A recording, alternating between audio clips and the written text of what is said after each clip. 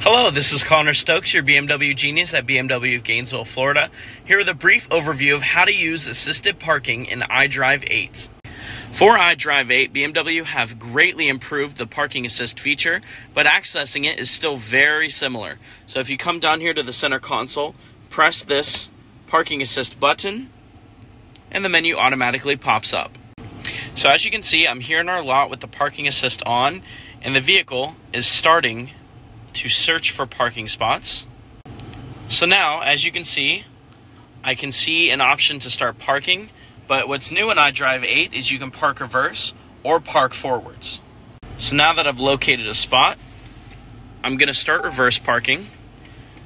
The vehicle has put itself in reverse and put the blinker on, and all I have to do is release the brake, and the vehicle starts parking for me.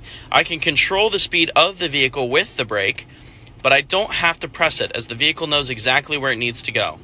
So now we've gotten close to the vehicle next to us. So the iX has put itself in drive now, and we're going forwards, and you can see exactly where we're headed on the center screen.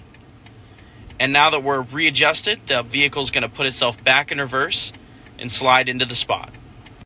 Now that we're stopped, iX has put itself in park, and we're ready to disembark from the vehicle. Thank you for your time. Please reach out with any questions.